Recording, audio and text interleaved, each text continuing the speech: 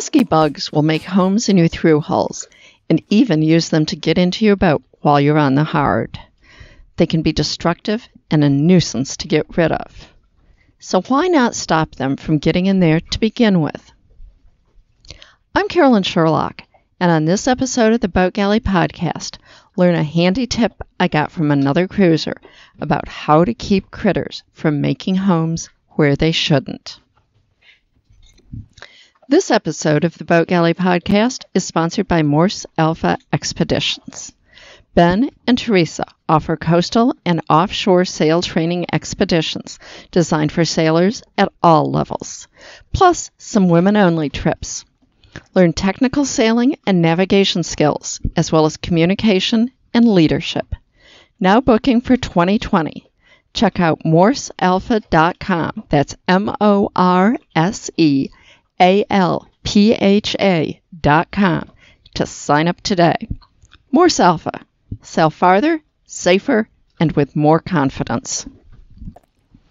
So, your boat is out of the water. Whether it's in storage or you're living aboard in the workyard, bug intrusion can be a major problem. Sure, some of your Thru-Hulls can be closed, but probably not all of them. Vents for the fuel and water tanks probably can't be closed, period. And you may not want to close up sink drains if you're living aboard or have a dehumidifier running. You may want to leave the Thru-Hulls for the bilge pumps open too, so that if rain gets in there, the bilge pumps can get it out. The open to the inside Thru-Hulls can let ants, roaches, bees, and more into the boat. Not good. But even the Thru-Hulls that don't directly open to the boat interior can pose a problem. Where we were hauled out on the northern edge of the Everglades, paper wasps and mud daubers were a huge problem and would totally close off tank vents. We saw more than one boat discover that they had to dig hardened chunks of mud or nests out.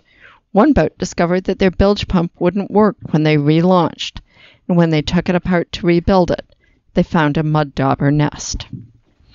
Our first year there in storage, we were advised to stuff screen in all the open Thru-Hulls and vents. It worked well. Air or water could still flow, but bugs were blocked. But it took Dave forever to do it, and he really scraped up his hands between cutting the screen and stuffing it in.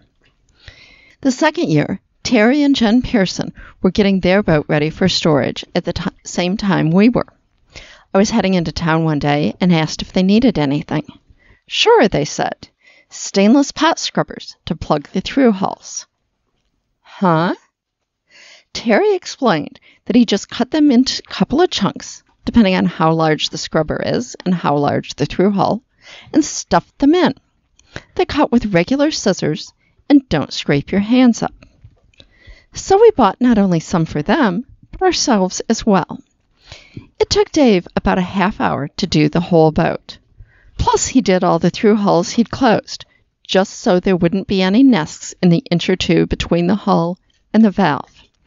We discovered a few there the previous years. So much easier. You can find the stainless scrubbies in most grocery stores.